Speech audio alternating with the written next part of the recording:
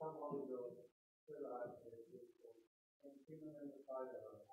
Send forth thy Spirit into the created, and thou shalt be the created. Let us pray. O God, who keeps up the hearts of the faithful by the light of the Holy Ghost, grant us by the same Spirit to true life, and every tribulation thankfully.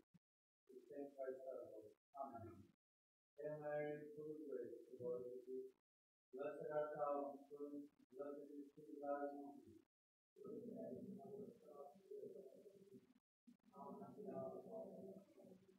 Saint Joseph,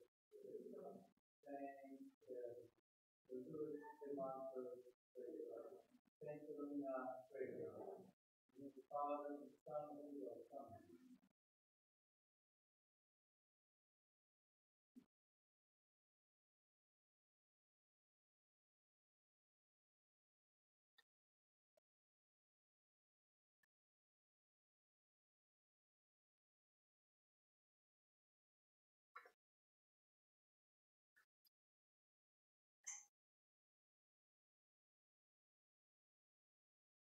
So our Blessed Mother has received rights and authority over souls because she's so submitted to the will of God. It makes her the point of reference for other souls to become submitted to God's will. So Our Lady is Queen of Heaven and Earth by grace. Just as our Lord is King of Heaven and Earth by nature and by conquest. That's sort of a big concept. Our Lord is Christ the King because, first of all, he's the Son of God. So that means he's the Creator also. All of nature owes its obedience to our Lord Jesus Christ because he's the Son of God. Our Lord Jesus Christ is also King because his human nature is united to his divine nature. That means that he's the greatest human being there possibly could be. That makes all of creation subject to him. And finally, our Lord is King because he won, W-O-N. He won nature by his conquest on the cross. Those are three reasons why he's King. Because he's Son of God, because his divine nature anoints his human nature, and finally because he won all of the battle for human nature on the cross. So that's how he is King by nature and conquest. Our Lady is Queen by grace, meaning that she has a title to be obeyed by all of us because with her, the whole life of grace began in this world.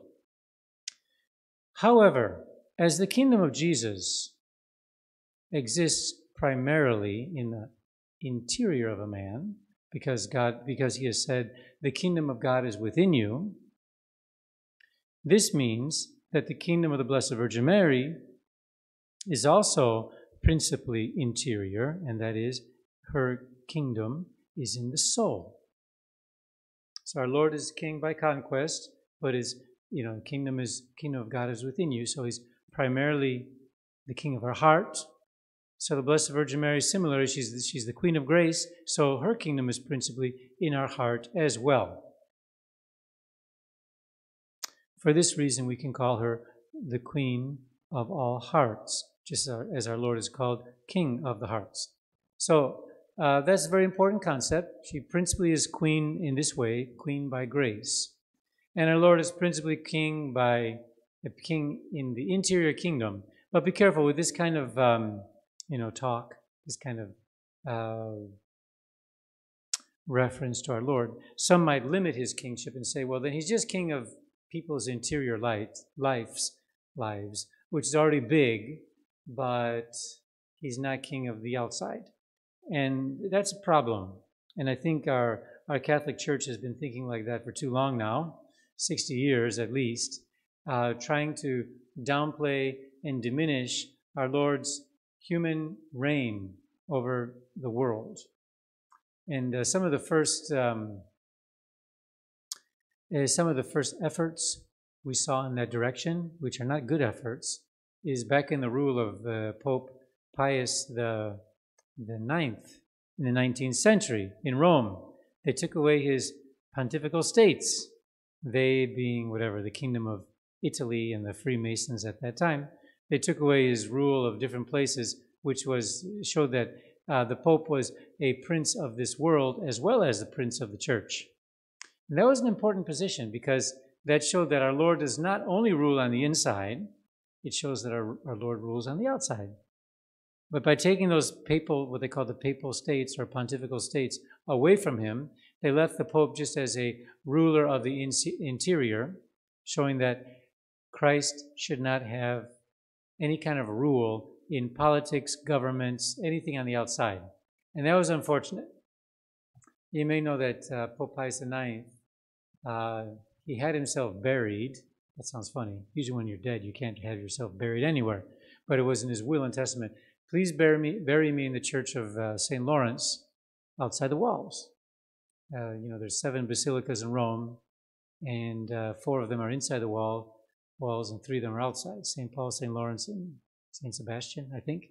They're outside the walls of the original Rome, the smaller Rome.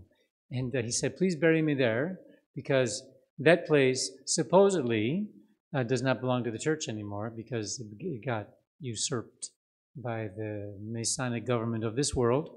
Therefore, by burying me there, that will be a statement to say that, no, this still belongs to the Pope. So that's how you have this unusual phenomenon of Pope Pius IX being buried in the church, kind of far away from St. Peter's, between the bodies of St. Lawrence and St. Stephen in that basilica. And that was a very important thing. They kind of had to do it secretively so that the Masons didn't catch up with them and hijack the event of moving the Pope's body from inside of Rome to outside of Rome on whatever morning that was in the 19th century. All that to explain that Our Lady is principally the queen of the inside of our soul.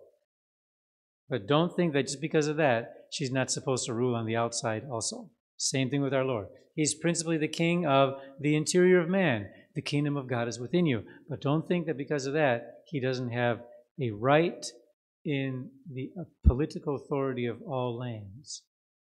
Because he's king by being Son of God. He's king by the divine nature, anointing his human nature. And he's king because he won the greatest victory ever on the cross. So that's, we're talking about consequences of the Holy Ghost doing great wonders with Our Lady in souls. So first consequence is that Our Lady is queen by grace, just as our Lord is king by nature and conquest. Secondly, we conclude that devotion to our Blessed Mother is higher than devotion to any of the other saints. You've probably heard this distinction before from your catechism class, that our Lord receives the highest veneration possible. And it's not just veneration, it's actually adoration. Only our Lord, who is God, receives adoration. And that's called, with a nice Latin term, that's called latria. Latria. I think we're most familiar with hearing kind of a derivative of this word. When somebody worships false gods, which is a sin, that's called idolatry. In Latin, idolatria, which none of us should do. But at least it gives us an idea of this word latria. It's adoration. We adore God. That's the only one we adore. That's He Himself, and Him alone shall you serve. But the Mother of God, who is not God, she deserves the highest type of veneration possible, or the highest type of reverence possible, and it's called hyperdulia, or some say dulia, hyperdulia. I say hyperdulia. The greatest type of veneration possible. Oh, and that is exclusive to her. That is exclusive to the Mother of God. It's not adoration as we give to God, but it's the highest veneration possible. Meaning you could put all the rest of the saints together and give them the veneration which is due to them, and it still would not add up to the amount of veneration that that is due to the Blessed Virgin Mary. And why would that be? Because she's the tabernacle of the Most High, as we say in the Litany of Loreto. Only she has carried the Son of God within her body. Only she is the dwelling place of God. In a certain way, she's a dwelling place of all heaven because of what she did. She deserves what we call hyperdulia, the greatest type of reverence possible to any saint, but all of the saints put together. And finally, we end up with the type of veneration for all the rest of the saints. I would have said just the normal saints or any other kind of saint, but that's not quite fair to say. Because anyone who's been canonized, or anyone who is a saint, has practiced heroic virtue. That's the definition of a saint. Someone who has practiced heroic virtue in this life, and therefore we are sure that they are in the beatific vision in the next life. And they receive what's called dulia. Not hyperdulia, but dulia. Now, between the two, dulia and hyperdulia, which the Blessed Virgin Mary receives, there's a great difference. Because, in general, and I don't mean to downplay the saints at all, but in general, to the saints, you have what's called a devotion, which is motivated by piety, and it's particular, and it can even be a little bit arbitrary or contingent. I have a hard time putting, St. Joseph in that category because he seems like a necessary part of our redemption as well. If you didn't have someone protecting the Mother of God, if you didn't have someone teaching the Son of God how to use the tools in the carpentry shop, if you didn't have someone giving this great human example of how a man should behave, I have a hard time understanding how the Son of God would have increased in wisdom and knowledge and grace before God and man, as we read in the Holy Scripture. I have a hard time picturing that. St. Joseph was largely there for all that, or let's say essentially there for all of that. And so I have a hard time putting him in a category of a devotion like you would just give to all the other saints. St. Joseph is still a little bit exceptional. But after that, we have giants, still St. Paul and St. Peter and St. Mary Magdalene and St. John. These are real giants of the Catholic faith, but they still receive what's called a dulia. You could have a nice private devotion to St. John or to St. Paul or to St. Mary Magdalene or to your own patron saint. That's magnificent. But it will still only qualify as a particular devotion to a particular saint. But when we come to the Mother of God, the Blessed Virgin Mary, we have there the reason for which and by which all other saints became saints. For the reason we're saying, if our Lord is king by nature and conquest, Our Lady is queen by grace, meaning the Blessed Virgin Mary is the first human being that cooperated with grace so much that she became deserving of receiving the incarnation. That's huge. And God will always work through those channels. If he's going to touch human nature with his grace, he's going to touch human nature with the highest member of the human nature, and that's the Blessed Virgin Mary. So the grace starts with her. Of course, as a result of that, the Son of God comes into the world, and he will give his grace to souls only through the Blessed Mother, as he himself came into this world, only through the Blessed Mother. So when we're talking about the Mother of God, we're not just talking about a devotion. We're talking about a central, essential, indispensable source of grace by which all the other saints are made into saints. So, Queen of all martyrs and Queen of all saints. None of them would be what they are or what they were without the Blessed Virgin Mary having merited so much grace first. And then all of us merit grace in her.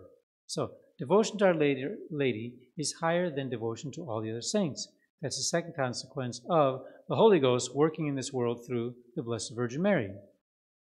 The Blessed Virgin, or as we say here, Mother Mary, is all the more necessary for men to attain their final end. Consequently, we must not place devotion to her on the same level as devotion to the other saints. The Blessed Virgin Mary is necessary to God by a necessity which is what we call hypothetical, meaning that God chose to use the Blessed Virgin Mary. But she still became a necessity because there's no other way for Jesus to become a man but to be the son of a human mother. So she's necessary in that way, and for that reason she is above all the other saints. And we may not place devotion to her on the same level as the other saints. You might have noticed, and I've probably talked about this before, it's quite common that in the sanctuary you have two images of saints on either side of the altar, and they're usually the highest saints possible. Our Lord, usually the Sacred Heart, the Blessed Virgin Mary, and Saint Joseph. And it's rare, for me it's rare that I've seen like a statue of Saint Michael or someone else, but usually you have these two saints, two statues on either side of the altar. And we don't have Saint Joseph there. In this church we have Saint Joseph over his own side altar on the epistle side there. But let's imagine that we didn't have the image of the Sacred Heart of Jesus. That's done in some churches. Just by having our Lord present in the tabernacle, we don't need his image of the Sacred Heart. So you end up with the statues of St. Joseph, the statue of the Blessed Virgin Mary. Well, in that case, the Blessed Mother, her image will go to the side of the Gospel, and St. Joseph's image will go to the side of the Epistle, because the side of the Gospel is higher than the side of the Epistle. In this present formation, we have a Sacred Heart on the Gospel side and Our Lady on the Epistle side. Or as the crucifix faces you from the altar, the Sacred Heart is on the right-hand side for him, and the Blessed Mother is on the left-hand side for him. I tell you this because it is rare that you will ever find a church without an image of the Mother of God in the sanctuary. You may find a church without the statue of St. Joseph, but you never find a church without the image of Our Lady. She'll either be on the epistle side or the gospel side. It's just the mind of the church to show us that all this grace which we're receiving from the altar during the Mass and through the sacraments is coming to us through the Blessed Virgin Mary. For that reason, we must have her image in the church. When we have a baptism of a child, more than an adult, but we have a baptism, we finish the baptism, first thing we do is go over to the side of the church where our Blessed Mother is, and we consecrate that child to the Blessed Virgin Mary immediately. Because we all understand that no grace is going to get into a soul unless it comes through the Blessed Virgin Mary. This is not an ordinary saint. Sorry for that, using that unusual. That's not a very good expression because no saints are ordinary. But this is not like all the other saints. Our Lady is the source of grace through which all grace comes into this world, and we're not going to get grace without her. That's why her image is always in the front of the church. There's, this is from the Jesuit priest Suarez. I suppose he was in the 17th century, but I could be wrong on that.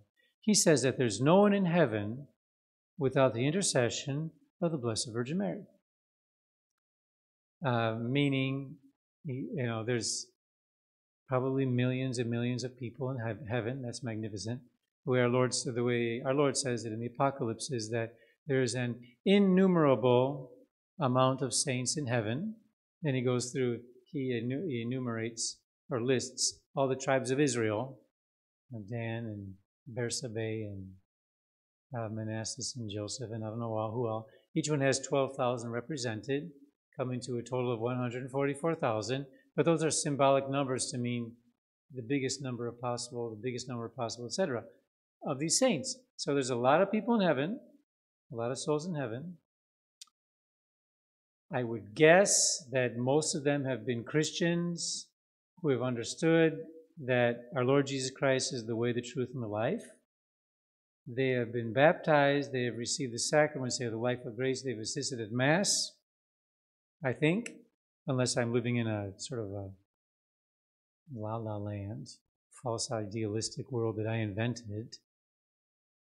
I would guess that's the majority of the saints in heaven are the people that we know from the last 2,000 years who have followed the way, the truth, and the life with the religion that he has instituted. There may be some exceptions, and of course there are all the people from the Old Testament, the 4,000 years before our Lord Jesus Christ. There were some holy people back then too who didn't know all the catechism that we know, but they lived in our Lord Jesus Christ inasmuch as they expected the redemption to come and hoped for it to come. Those are the souls in heaven. Now, any soul in heaven knows that it's there because the Blessed Virgin Mary has made intercession for that soul. Usually, like us right now, we know how important the Blessed Mother is. We're praying our rosary, we're having her statue in front of the church. Every time we go to make a prayer or ask for grace or something like that, we always ask it through the hands of our Blessed Mother. We understand these things. And hopefully we'll go to heaven someday. And we'll continue to sing the praises of God and also give great veneration to the greatest creature in heaven, who's the Blessed Virgin Mary. But there may be some souls in heaven, and this actually comes from St. Louis de Montfort more than Suarez, who I'm quoting at this time. There may be some souls in heaven who did not recognize the Blessed Virgin Mary during their life, and they would have accidentally got into heaven. Now, even if they only accidentally got into heaven without knowing the Mother of God, now that they are in heaven, they know the Mother of God, and they know how important she is, because she's the one who, through her intercession, got them into heaven. That's a position, that's a thesis, something like that, of St. Louis de Montfort, that no one who is in heaven does not recognize the Blessed Virgin Mary. They all recognize her, whether they knew her or not in this life. So Suarez says that it has been proven that devotion to our Blessed Lady is necessary to attain salvation, despite what I just said from St. Louis de Montfort. But Suarez says that he cannot conceive of people going to heaven without having devotion to our Blessed Mother. And he quotes this, it's from St. Augustine, St. Ephraim, St. Cyril of Jerusalem, St. Germanus. All kinds of church fathers and church doctors say the same thing.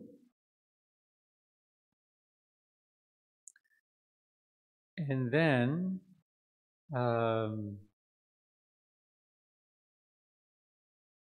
if someone does not have great devotion to Our Lady, it is a sure sign of God's disapproval. So we must have devotion to Our Lady so that we can get to heaven. If there are souls in heaven who didn't recognize Our Lady in this life, they certainly recognize her now.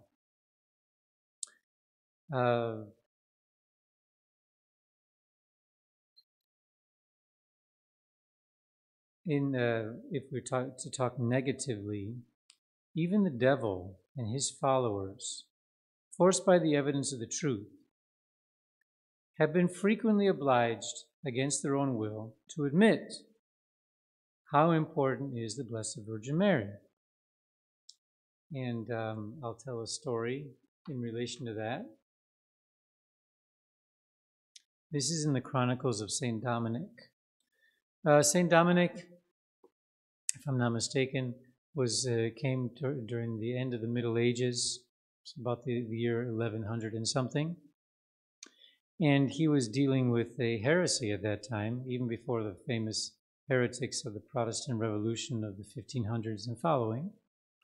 There was a heresy in France called Waldensianism. And it probably had several different facets, but one of the big ones is that same old thing that comes up all the time. Whatever belongs to matter is evil, and whatever belongs to spirit is good.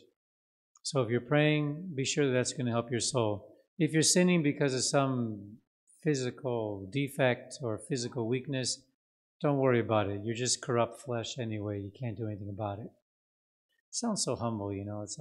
We're such corrupt beings. There's nothing I can do to save myself. No, it's not humble. It's a big cop-out, escape. You know, if you just keep saying, well, whatever is of the flesh is bad, and you commit some sort of sin, you say, well, couldn't help it. Um, that's that's the cop out, the cowardice, and the escape of this kind of heresy. Anyway, that was Waldensianism. And you might think, well, that's not such a big deal. I mean, okay, that's the way a guy believes. That's not going to have any influence on me. Well, back in those days, Middle Ages and even after, um, the Christianity had such an influence and was so important in any kind of society where it was that people who started preaching against it in any way with some sort of heresy usually tried to gain some sort of political power at the same time, and you get this thing where you have city against city, and then little wars going on between different cities of a Catholic country, because one city believes this way and another city believes that way, and it was all very much connected with economy and politics. So you may think, okay, that's a weirdo who believes that everything to do with spirit is good and everything to do with matter is bad. Well, we'll just make sure he stays in his own house and doesn't bother us. Well, no, back then everything became very political, and then what you believe kind of had something to do with how much power you had in this world, and therefore you end up with things like murders happening and raids and people being killed and martyred because they weren't part of the Waldensians, and you think this is kind of weird. And you think this is maybe in the Roman Empire they killed people for being Christians. I understand that, but now we got different versions of Christians, and one of them are heretics, and they're killing the Christians. Where did that come from? Well, for the reasons I just said. So, to give you a little background on how this story is connected, in the Chronicles of Saint Dominic. So near Carcassonne, that's in the south part of France and very touristy now, oh boy. Near Carcassonne, where Saint Dominic was preaching the rosary, that was the main way that he overcame the heretics, there was an unfortunate heretic who was possessed by a multitude of devils. These evil spirits, to their confusion, were compelled at the command of Our Lady to confess many great and consoling truths concerning devotion to her. This they did so clearly and forcibly that, however weak our devotion to Our Lady may be, we cannot read this authentic story containing such an unwilling tribute paid by the devils to devotion to Our Lady without shedding tears of joy. So I wish we had a little testimony of what they were actually saying. But you know how when we celebrate the feast of the Holy Name of Jesus, we have that quote from St. Paul that says, all powers in heaven, on earth, and under the earth shall worship his name, shall give praise to his name. That's the feast of the Holy Name of Jesus. Great, and that's true. And you think, well, why is it that the powers under the earth have to give reverence to the name of Jesus? And the answer is, he created them. God created them. They fell, but still they owe reverence to God in one way or another. I'm not exactly sure how they do it, but they're subject to God. The devils. Well, we just said about what our Lord has by nature and conquest, Our Lady has by grace. So these souls in hell are obliged to give reverence to the Mother of God also, or at least like on this occasion, to forcibly admit just a moment, great consoling truths about her influence on souls, about the conversion of souls that happened because of her, about the absence of certain devils because of her. Our Lady does that. And even the devils have to admit it when they're obliged to by her. We don't normally think of her as being like the master or mistress of the underworld, but it would stand to reason. If she's Queen of heaven and earth by grace, hell somehow fits in there, and she will show her domination over the angels, fallen angels in hell too.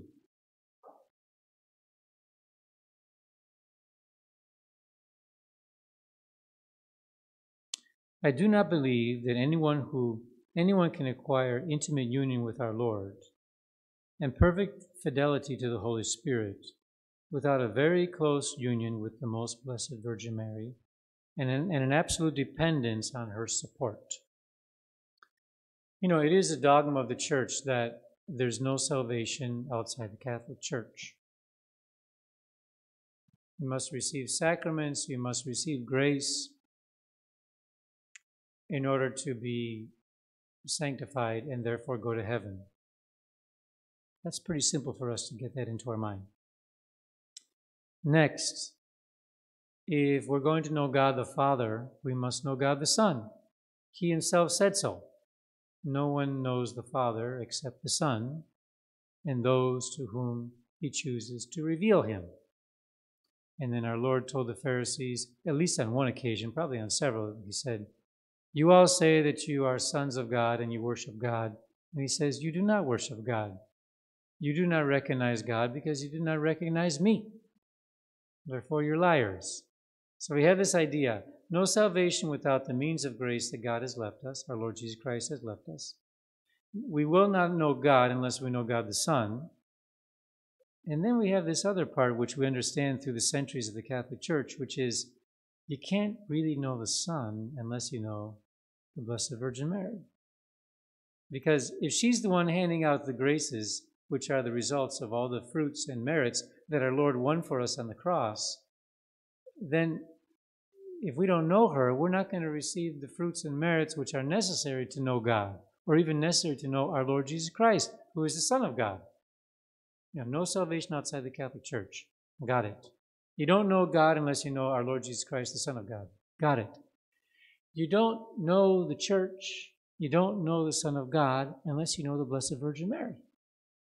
That's not in the Bible, but it just comes to us from years and years of Catholic thinking.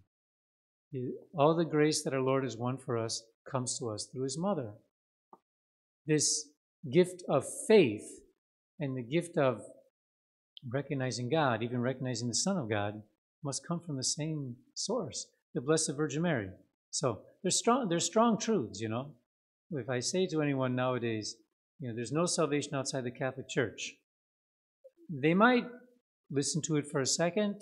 They might say, well, that's good. I'm glad you believe firmly in what you're doing. Some might get offended and say, hey, wait a second, just because you're not Catholic, just because you're Catholic doesn't mean you can be telling me who am not Catholic that I can't go to heaven because I'm not a Catholic. I know it sounds kind of severe, and if I were a great theologian, I might explain to you how sometimes, possibly, even though people who aren't part of the Catholic Church might get saved without knowing that they're actually doing things that belong to the Catholic Church, and that will require a long discussion. But we still have to come to the same principle that if it weren't for the Catholic Church, they wouldn't be receiving those graces. So, no salvation outside the Catholic Church. Now, that's not the topic of our conference for tonight, but that's a big one. So, no salvation outside the Catholic Church. And then, you don't know God the Father unless you know God the Son. That's huge. And then, you don't know the Son of God unless you know the Blessed Virgin Mary, because she's the one that gives out all the graces which our Lord has won for us. And that's just as big, in my opinion. You don't know the Son of God unless you have the Blessed Virgin Mary. That seems to me just as big as no salvation outside the Catholic Church. You can't get to our Lord Jesus Christ unless you have the Blessed Virgin Mary giving you the grace to get to our Lord Jesus Christ. That's how big she is. That's how important she is. I do not believe that anyone can acquire intimate union with our Lord without a very close union with the Most Blessed Virgin Mary and an absolute dependence on her support. So there it is. That's for all Catholics. That's for everyone that really wants to get to heaven. They're going to know our Blessed Mother in order to know our Lord Jesus Christ. Now, this is a little bit on a different level, but there's some similar words used here, which are, this is particularly for priests. All priests must have a great devotion to the Mother of God, or all priests must have a Marian life. And that makes sense because priests are other Christs. As our Lord Jesus Christ had a very strong affinity to the Blessed Virgin Mary, and that's what constantly gave more and more grace to his own life, priests must have a very strong affinity to the Blessed Virgin Mary, and that gives grace to their life. And we think of our Lord in his human nature. He learned from the Blessed Virgin Mary, and he increased in wisdom and age and grace before God and men because he was at the feet of the Blessed Mother while he was growing up. So priests can learn from her too, just as our Lord learn from him, learn from her. Our Lady alone found grace before God without the help of any other creature. All those who have since found grace before God have found it only through her. So, Our Lady lived at a time when people were waiting for the Messiah to come, but the life of grace was not in the world yet. There was no Mass. There were no sacraments yet. Our Lady lived during a time that was kind of godless. She found grace before God at that time. How? By renouncing herself so much and by looking forward to the redemption. I've probably told this to you before, but it's a great little meditation for me, and it comes from St. Elizabeth of Hungary. The Blessed Mother grew up in the temple. We know that her parents, St. Joachim and St. Anne, dedicated Our Lady to the temple already at the age of 3. It's not in the Bible, but it's true. And she grew up there until the age of 15. The prophecies are what they are. The people, the priests at that time knew that any time now, the Son of God would be coming into this world. And somehow they even knew further than that. This is where the revelation of St. Elizabeth of Hungary would be the source, but hopefully it's the true source. She says that the children would have known at that time that it's possible that any one of us could be the mother of the Redeemer. So Our Lady saw in that kind of a warning light going off. Wait a second. If someone can become the mother of the Redeemer, that person would probably become kind of proud or very proud. And therefore, in order that I do not have this great temptation against humility, I will make a vow of virginity to make sure I'm not chosen for such a great calling. And it was under the inspiration of the Holy Ghost that she did that. This is our Blessed Mother kind of stripping herself of herself in order that God can completely fill her. Self-renunciation so that God can work out His will in her. She found grace before God without the help of any other creature. Maybe she found help from God, but not any other creature. She renounced herself so that the kingdom of God could live in her, and because of that, she became the mother of God. So, and then the other part about how she finally conceived is the other mystery of the incarnation. But I'm sure you all know that story well already. But all those who have since found grace before God have found it through the Blessed Virgin Mary. She was the only one who found grace before God without other creatures having grace. Now that she has come into the world, all of us find God, the grace of God, through her, because she is a creature with grace.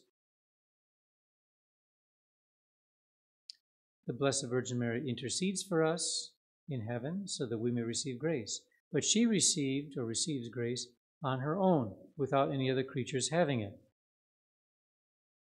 It's almost as if we could say that the life of grace has Our Lady for its point of reference, and things begin with her. She's the point of reference by which the life of grace begins. All right, so I gave you a lot of lofty principles about our Blessed Mother. Therefore, I'd like to move on to some, what would you call this? Some material, physical, nuts and bolts sort of life, which is the story of our hero, Father Maximilian Kolbe, who is all about the true devotion to Our Lady. So last week when we concluded, we were saying that, how'd that go? He was working in Grodno. He was recalled to the sanatorium, the TB san, again, and there he was kind of languishing. But work was still going on well at Grodno. There were more rooms for management, more brothers needed to operate the machines. It was a community within a community. By 1926, they were at 45,000 copies of the Night of the Immaculata per year. But he was called to the sanatorium to do another kind of prayer, which is kind of the prayer of humility, while all of this was going on back at the friary. And he received some unfortunate news from his brother, Father Alphonse, that the priests at Grodno are quite happy with the work of the Immaculata, because they noticed that by selling all these publications, and probably by that time books and so forth, that there was a good profit coming to the Franciscan monastery, and therefore the brothers could live comfortably. Father Maximilian was really disturbed by that, disheartened, probably, and he had just indignation. He was angry about that, and he said, "Far be it from us." He said, he added that the curse of St. Francis would certainly fall upon all their work. I didn't know that saints carried curses. You know, saints carry blessings, but according to him, the curse of St. Francis would fall upon all their work if this work was used as a means to assure to the religious an easy life. So he was not happy about that. He was angry about that. Well, eventually he came out of the sanatorium again. So that was the second time in his life, at least second time. We know of him being in the TB, tuberculosis sanatorium. And now we start our next chapter, which is called The City of the Immaculata. And if I wanted to show off for you, I would show that I can pronounce this in Polish, but none of it makes any sense to me. Niepokalanów. The first time I heard that word was at least 20 years ago when Father Stellan was preaching about these things at our retreat. And I didn't remember too much from the retreat, but I do remember how well he pronounced the word, Niepokalanów. Polish for City of the Immaculata. So it soon became obvious that the printing press at Grodno could not remain there because the community, again, just like happened in Krakow the first time. Here's the religious community, here's the printing community. These two organizations can't get along in the same house. There's conflict of interest. And because the city, the city of Grodno was too far out of the way to reach 60,000 readers regularly. That's what they were up to now, was the publication had to get to everyone 60,000 people every month. It used to be 45,000 people in 1 year, but now it's 60,000 people in 1 month. You know, kind of a reflection on this, we're talking about the years 1920, even in the early 1930s. You probably know that things were heating up at that time for another world war. And it's almost, you can study the work of the Immaculata, and also as the world gets closer and closer to that big war, you can sort of see that Our Lady is making one last huge plea to sinners, Christians, Catholics. Come back once again before your whole world is destroyed from war. And a lot of people came back. And they probably sanctified themselves a lot during the war because of this kind of work of St. Maximilian Kolbe before the war. So they had to get to 60,000 readers regularly. So St. Maximilian found a new location 26 miles away from Warsaw. This was a piece of land owned by a prince. Prince, for us modern people, makes us think, well, Poland must be a big land, and the Prince of Poland must be the man that's in line to have the throne as the next king. I don't think it's that simple. There's probably duchies and counties and all kinds of different monarchical administrations where there are probably a lot of princes. So this particular piece of land was owned by a prince. So Father Maximilian went to go talk to this prince to see if he could buy his land. And first, Father Maximilian placed a statue of Our Lady on the property and went to approach the prince to ask for a price. The prince gave an agreeable price, and St. Maximilian went back to his Father Provincial and said, can we buy this land near Warsaw? Here's the price. We can continue with our project there without any conflict of interest and close enough to the capital city in order to get the information out to souls. The Father Provincial did not like the price, did not like the land, and said, no, So therefore, Father Maximilian went back to the prince to say, sorry, it would have been great, but it's not possible. And the prince said, then what am I supposed to do with that statue that you placed on my property? It's only about that big, you know. He's got the land, he's a prince, and he says the biggest problem is, well, what are you going to do about that statue? Or what's going to happen to that statue? And Father Maximilian said, well, just leave the statue where it is. And the prince said, well, then take the land too. I'm giving it to you for nothing. So we know who bought that land for Father Maximilian. It was the Immaculata. So the Franciscans, poor men, they were, back in those times, you know, 1920s, so those were tough people, tough Polish people. They started very primitive there. So they had several buildings that they sort of slapped up, or what do we call that? They slapped up several buildings to put a little chapel, to put some sort of sleeping quarters for the brothers, some sort of shops, you know, to put the printing press and so forth. A lot of the buildings did not have roofs on them yet. I have a hard time picturing that, but there it is. And a lot of the brothers sleeping in these buildings had no roof over their head, even while it was snowing. So they were sleeping out under the stars with snow going on. There were no tables to eat on. They were eating while sitting on the dirt floor in these different buildings that they slapped up. Well, by November of 1927, this is just 1 year later, the place is ready to receive the machinery. On December the 7th, 1927, the eve of the Immaculate Conception is on December the 8th, on the eve of the Immaculate Conception, this whole land was called the City of the Immaculate. Over the next 10 years, it would grow with all the things necessary to evangelize the world. They had sleeping quarters, print shops, a chapel, a hospital, a radio station, and even an airport. And the community grew in proportion to all these things. So from 1927 to 1938, it was growing with all the things I just told you. It became the world's largest religious community. That's huge. That's huge. I like to brag, or we like to brag, about Archbishop Lefebvre. In the 1960s, he was in charge of the Holy Ghost Fathers. That was the largest mission congregation in the world. It had 5,000 priests. Archbishop Lefebvre was in charge of all of that. That's great. He was in charge of it for 6 years. So we're kind of close to Archbishop Lefebvre, and we're proud of that in a good way.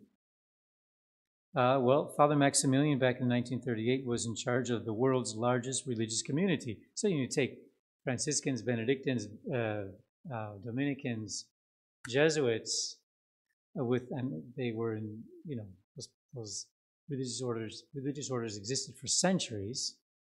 And you say, here's a group of the Franciscans called the City of the Immaculate. They have, I didn't give you the numbers yet, I will give you those numbers. They had the world's largest community. This was, and you know, just in one, not spread across the world, but in just one place, they had 800 Franciscans. That was 13 priests. That's not that many, actually, for priests. 13 priests, 140 what they call scholastics, kind of like seminarians, 609 lay brothers, all of them specialists in their own field. This made 800 people in the community.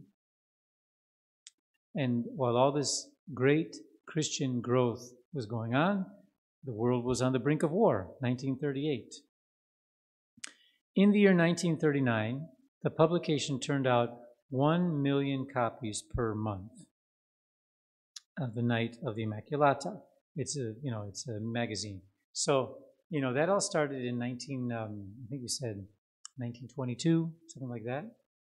1926, Father Maximilian had to move to Warsaw.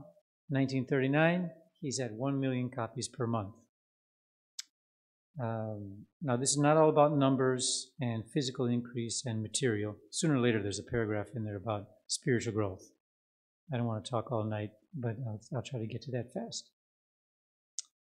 There were many sub-publications besides the Night of the Immaculata. They had something for children, they had something for priests, they had something for catechists, all getting their different publications. There were many languages for each title, and there were also other religious goods being sold and sent out to souls. The community had all the craftsmen and professionals necessary to be self-sufficient.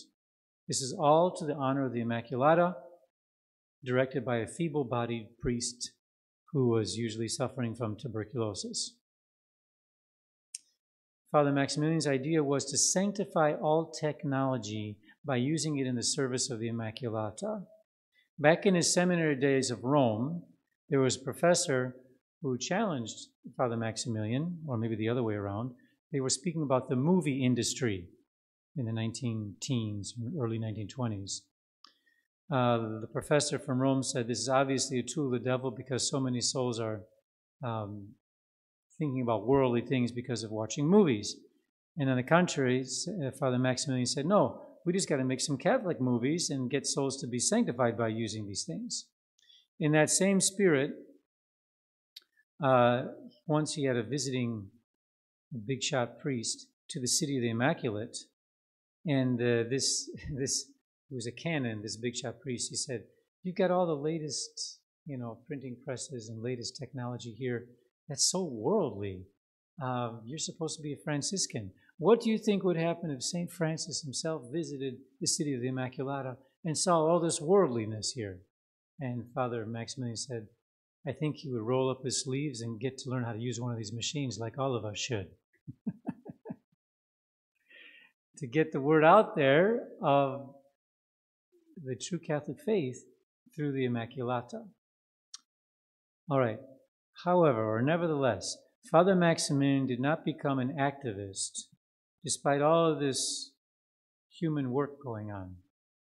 Someone once asked him, "In what does the true progress of the City of the Immaculate consist?" He answered, "All the machines or publications in the world would not define our true progress. No, progress is spiritual. Even if we had to suspend our work," and all of this is going to come true in a matter of, from 1939, I think by 1941 it was all finished. We'll find out.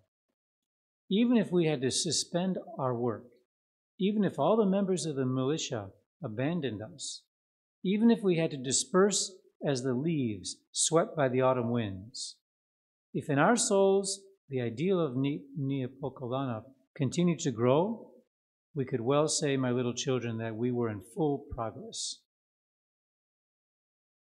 If you're convinced on the inside that Our Lady is the one who builds up the life of Christ in souls, with all that that involves, you've got the City of the Immaculate within you, and that's bigger than all of the human progress, all these material machines and techniques that we have here in front of us. Very good. I have a couple more paragraphs, but I think I'll leave it at that tonight because that's really a substantial thought. Maybe we're not witnessing all the great physical work of Father Maximilian right now ourselves either. But if we have that vision that Our Lady must rule all souls by putting the life of Christ in those souls, then we have the essential. So we'll say our prayer.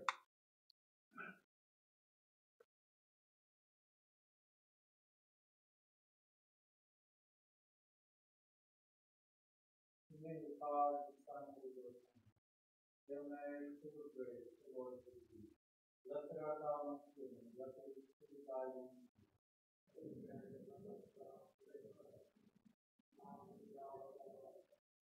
Saint Louis de Montfort, Saint Philomena,